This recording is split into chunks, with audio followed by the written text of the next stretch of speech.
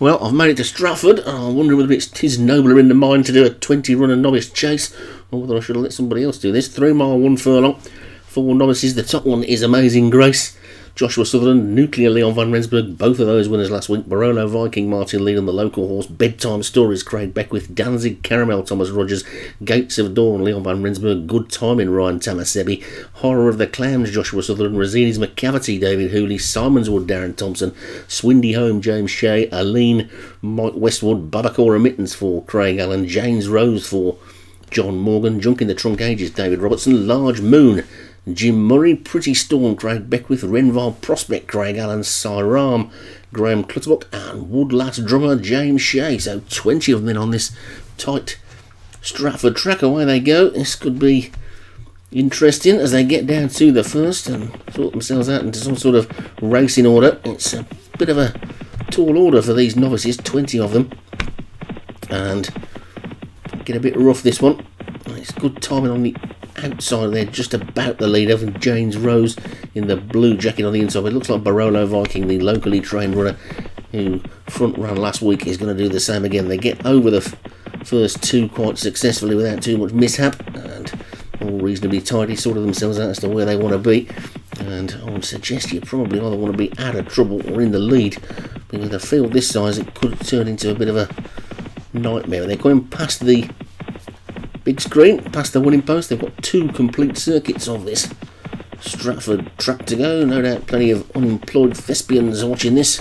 Well, they've got nothing to do because there's nobody allowed to go to the theatre at the moment, so you can watch the racing instead. So Barolo Vikings in the lead. Horror of the Clams is second in the black and red hoops as they get over number 3.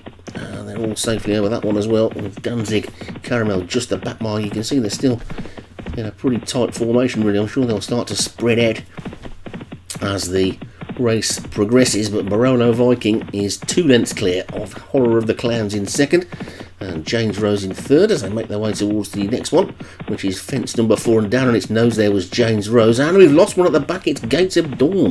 The Gates of Dawn has gone, and that's a real turn up again, because if you're watching the races earlier at Foss Last, where I was earlier on today, and Leon van Rensburg horses were not jumping well there either, and he had another faller there, so a bit of a surprise to see the champion trainer's jockey on the deck twice already today at least. And Barolo Viking is in the lead. I guess there'll be some schooling going on down at the Van Rensburg yard this week, and Barolo Viking is in front. Horror of the Clans is second, and Babacore Remittance is third. Good Timing is 4, and then James Rose has dropped back to 5th after that mistake. Then Siram is next, then Amazing Grace and Pretty Storm. Nuclear the second. Van Rensburg horses after that one. Junk in the Trunk Ages, the Greys in mid-div as they get over that one, and the one that didn't jump it at all well there was Danzig Caramel, but is still on its feet as they make their way towards the next one then. And Barolo Viking is clear by 2 over that big ditch.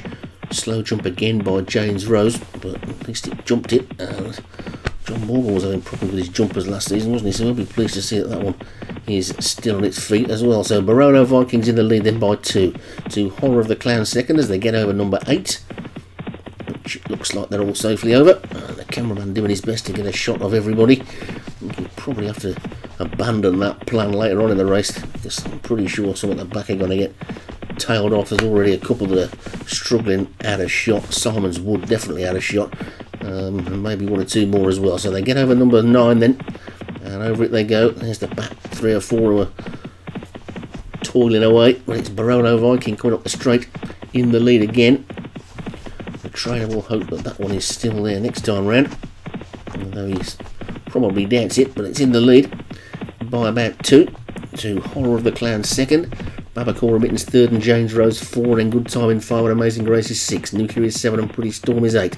Then Bedtime Stories and Rosina's McCavity and Junk in the Trunk Ages, and then Siram, and then after that one is Renval Prospect and Woodlass Drummer, Danzig Caramel, and then the back 4 of Simonswood, Large Moon, Swindy Home, and Aline as they take that next one, which they've all got over safely. And they're making their way out there now on this final circuit, with Barolo Viking in the lead. Horror of the Clowns second, and Good Timing, Babacore Remittance and James Rose, the second of the Joshua Sutherland horses, just tucked in behind their Amazing Grace as they get over the 11th. And Swindy Home's gone at the back. Swindy Home is a faller there when just about out of shot as they get over the next one, which they've all got over this time, and Barolo Viking is in the lead by a length. Horror of the Clans is poised in second. James Rose is now going well in third, having sorted her jumping out. Then after that one, Babacora Mittens, who's been sitting quiet. I think that one's having its first run. Then comes Amazing Grace. Good Timing is still there as well.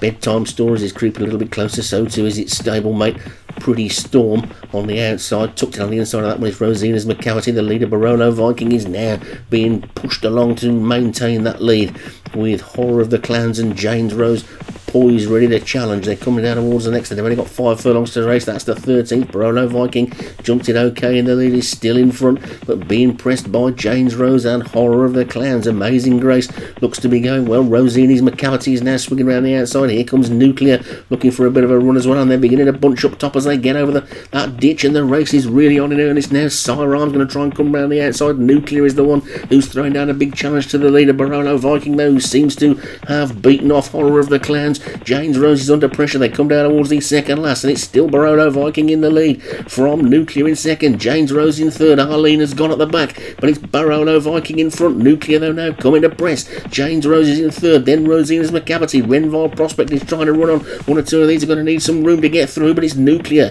who's now burst into the lead. It's Nuclear in the lead. Over the final fence they go. Nuclear gets over it well in front. Barolo Viking is trying to battle back. So too is Renval Prospect. It's surely between these as they race into the final furlong. It's Nuclear. Barolo Viking is still trying to close. Renval Prospect now sweeps around the outside. Here comes Rosina's McCavity, but it's Renval Project in the lead. Renval Prospect is just about going to take it, I think, from Barolo Viking and Rosina's McCavity, and up towards the line it's just Renval Prospect. Rosina's McCavity. James Rose got back up as well.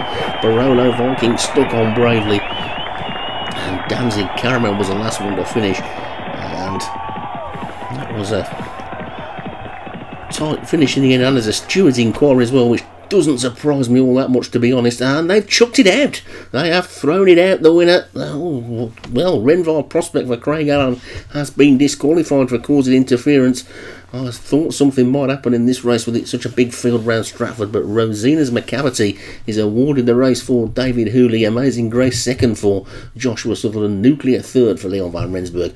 Barolo Viking for Martin was fourth, and James Rose for John Morgan was fifth. So drama aplenty at Stratford, as you would expect.